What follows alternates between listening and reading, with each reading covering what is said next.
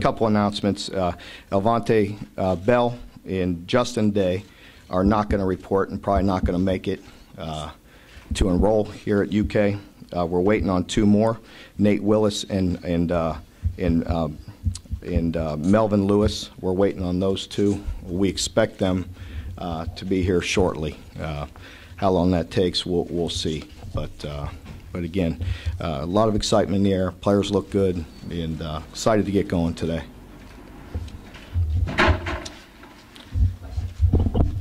You get Elvante's he's not gonna qualify to enroll at UK, so we're gonna help him get to another place.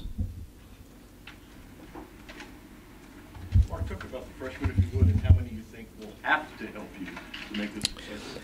Yeah, you know, we'll see how it goes, but I would anticipate, you know, we certainly need them. They make us better right away, just with depth, just with practicing, and all those things. We'll see who jumps out at us right away, you know, and see how the process goes. I'm excited to see them as well. I know you all want to hear about them, and really I can't wait to coach them, to be honest with you, along with seeing, you know, how much progress the upperclassmen made throughout the summer.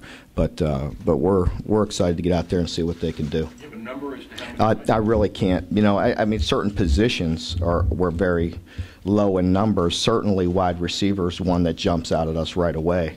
That you would hope that some of those guys could come in and contribute. Javis is here. Javis Blue is here, and he'll go through practice today.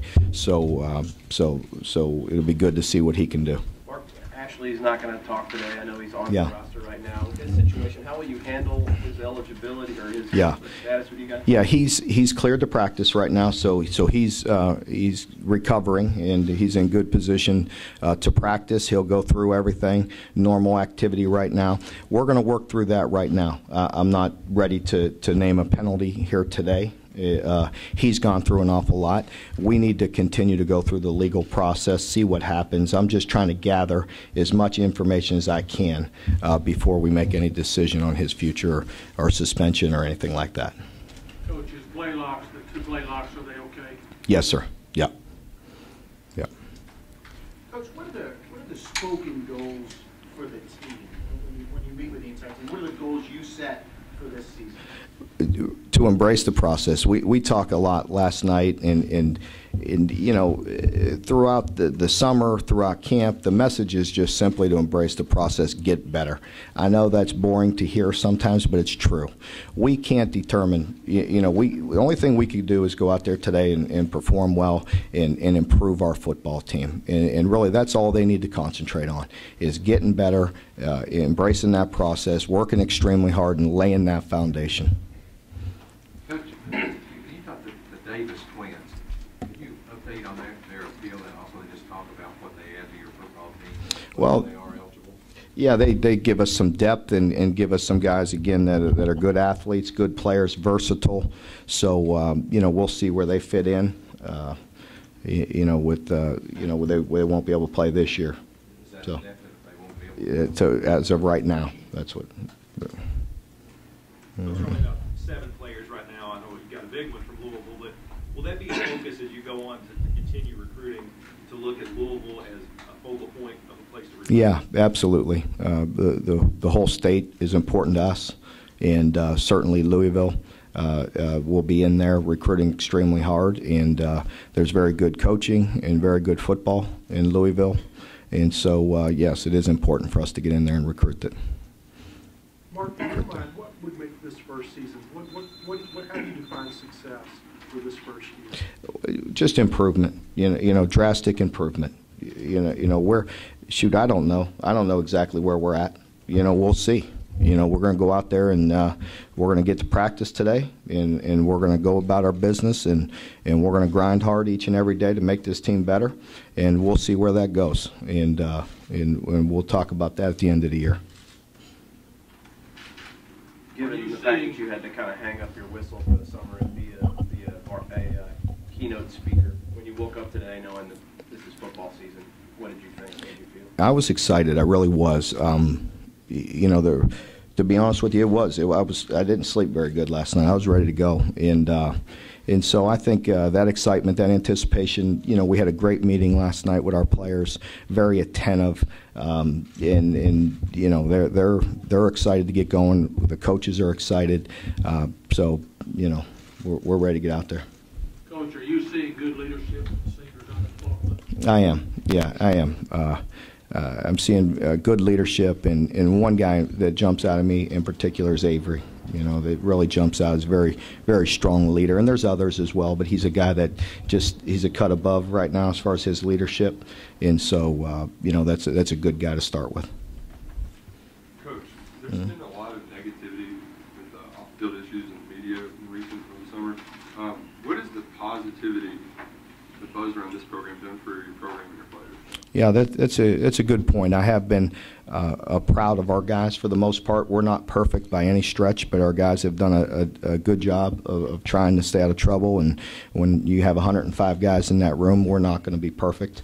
But the guys have done a good job. There has been a positive buzz, and I think our players, again, they feel that. They feel the positive energy. They know there's a lot of people that have great interest in what they're doing. They feel the support throughout the state, and they're excited. They want to go out and produce for the people of this state, for themselves, for this university, so we can have a lot of pride in what we're doing. And so I think that's a good part of what's going on.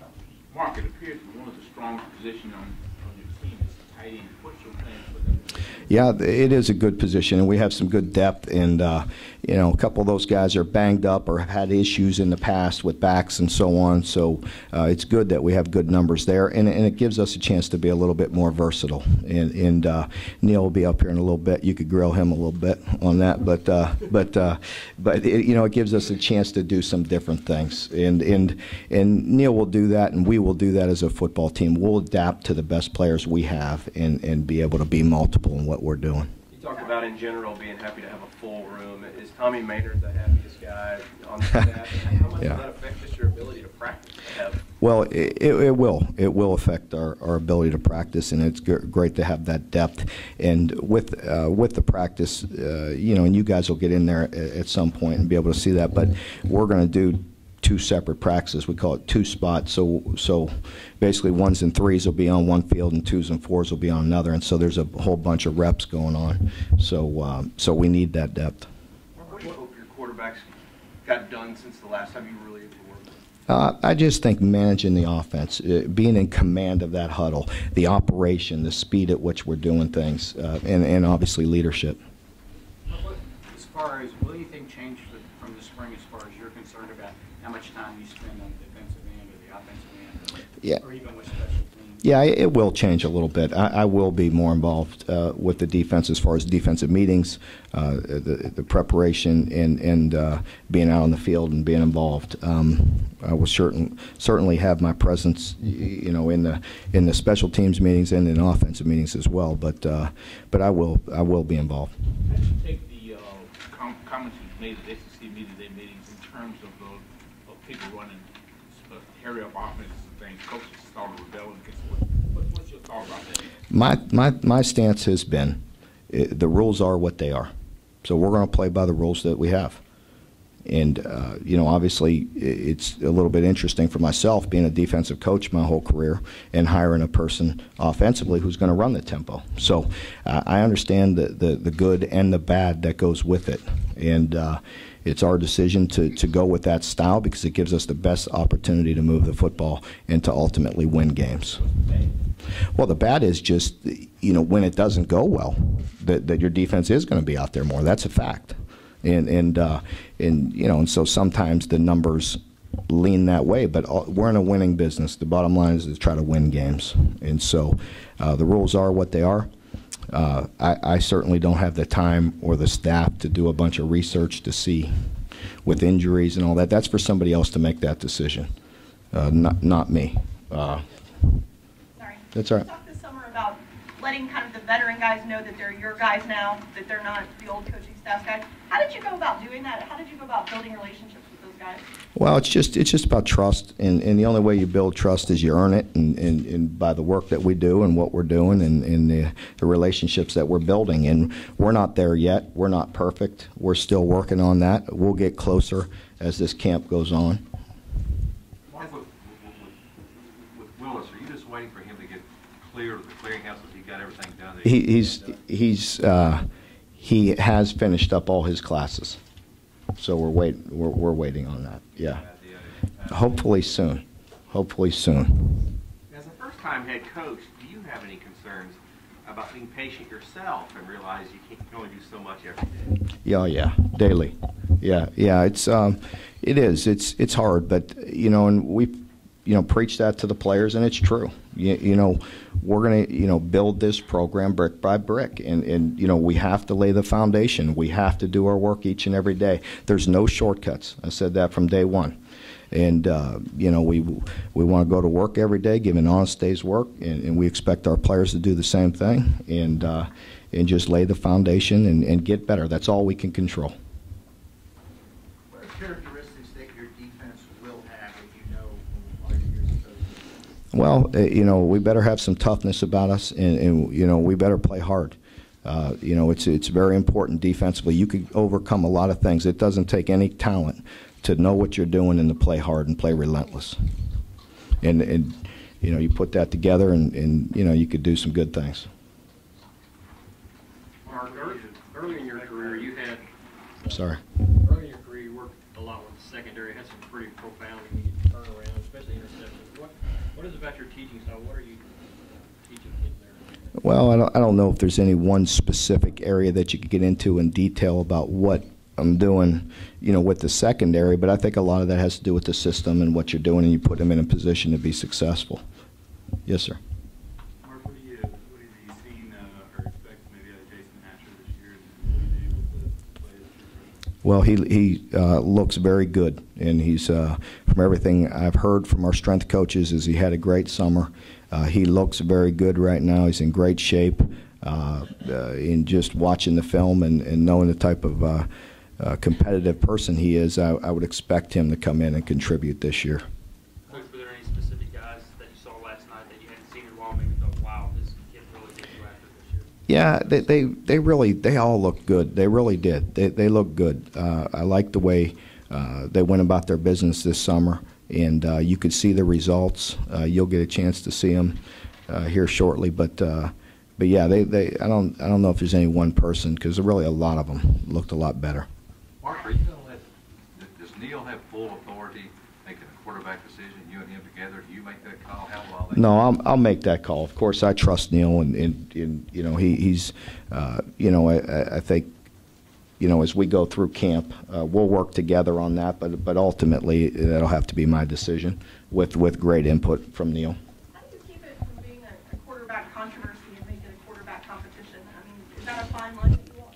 Well, I think, as we go through camp and we build what we're doing here, there's a trust factor there. Our players need to trust that we're going to put every one of them in a position to be successful, and they have to trust and be confident that whoever is behind center can lead this team and help us win. And that goes for any position. There's going to be injuries. There's going to be things happen. There's already been attrition, and it's got to be the next man up mentality. Are you comfortable running multiple quarterbacks, or do you want one guy by the end of the season? I think anybody would like to have one guy, but again, you have to make sure you make the right choice. And so if it takes game reps, then that's what we're going to do. Blue not being here during the summer, how much does that set him back going into? Pardon me? Blue not being here during the summer, Mm-hmm. how much does that set him back, or should it not be a big factor? No, it'll certainly hurt him a little bit, set him back a little bit. Yeah, we preferred to have him here all summer so he could just get acclimated to the conditioning, if nothing else. But yeah, the good news is we have quite a few practices before the first game. Mark, are Zedarius and Bud Dupree, are they at the level of defensive ends you've worked with? Yeah, they really are. Yeah, we'll see if their production will be up there, like some of the guys we've been around. But they really are, ability-wise, and I really like the way they go about their business. They're very sincere, and they're competitive guys by nature, and so I like where they're at. Coach, you like a 4-down lineman or 3, or what's your scheme on the defense? Yeah, we're 4 down for the most part. I mean, we'll get multiple on some 3rd down or some certain teams or some spread packages, we can mix it up, and we have that ability to mix it up, but we're primarily a 4 down. Coach, last year the defense, I think, only caused about 10 turnovers. You've been a defensive guy for a while. What can you do in practice to up that stat? Well, you have to emphasize it, and I've been on both ends of that. I've been around some defenses that we've gotten all kinds of turnovers, and sometimes it doesn't go your way. But the bottom line is that you do have to emphasize it, and you have to practice that, and so on. And we'll do all those things necessary. Mark, is your number one concern depth, or if it's not, what would it be? Well, of course, I think it's fair to say depth would be the first thing, and then the second thing would be explosive playmakers. How do you think some of the guys that were recruited by the previous staff to play some of the positions that don't really exist anymore, like the rover, hybrid, linebacker, and Corey Brown, kind of guys like that? How those Josh Harris guys, how they exist? Well, Corey really, even in our system, we have some spots for him as well. So there's if you're a good football player, we'll find a position to help us, and we need every player we can get, and Corey is a guy that will be doing some of those multiple things for us as well. Coach, quarterback competition, we know that you're waiting for one guy to kind of step up. What is holding each of them back from being the guy? What are the aspects that you just need to improve to be there? Well, to this point, it's been just an understanding because everything was so new to them.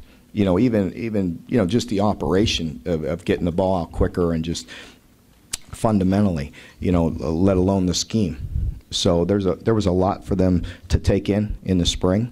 That's why it'll be interesting to see who progressed through the summer, and then who jumps out at us through this fall camp. So they had quite a bit on their plate for the first 15 practices. So you can understand why I'd be hesitant to try to name a starter and force that issue when we weren't ready to do that. You talk about how you felt about the offensive line coming out of spring, and could any of those new guys you signed possibly contribute? I hope so, but it's hard sometimes for O-linemen. That's one position where you prefer to let them grow up a little bit and mature and gain some strength.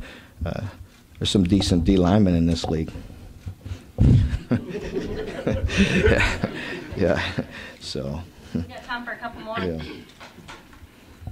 the offseason, you expressed an interest in getting back to coaching and getting away from the things on the side. Why is that? What is it about coaching that you should not go? Well, I just think that's where us coaches are most comfortable. At least that's where I am. I'm comfortable out there working with the guys, and you feel like you're making progress, with your team and with our program. And so that's why it's exciting for me to get out there and to just be around those guys is to help them get better and become a better football team. You mentioned the quarterbacks, and it'd be interesting to see how they progressed over the summer as far as understanding. Is it the same thing on the defensive side of the ball? How much they retained from the spring and were able to maybe add to it over the summer? Yes, absolutely. I think it's definitely the same thing. We feel like, again, we've had good leadership, with Avery and some guys through the summer. They did some good work with 7-on-7 on their own, from what I understand, and we'll see how much they did and how much they progressed. But it'll be interesting to see. Defensive back is an area you talked about needing to get better. It's obviously an area that's sort of expertise for you. How closely will you work with Derek throughout the camp and sort of monitoring those guys and coaching them? I will be more involved than I was in the spring. In the spring, it was just getting to know all of our players and managing the whole team. And of course, I still need to do that.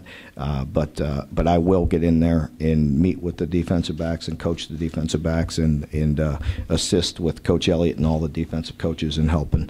It's all hands on deck for us. We need everybody we can to help us get better. Mark, what do you expect out of the freshman McGinnis, kicker this year?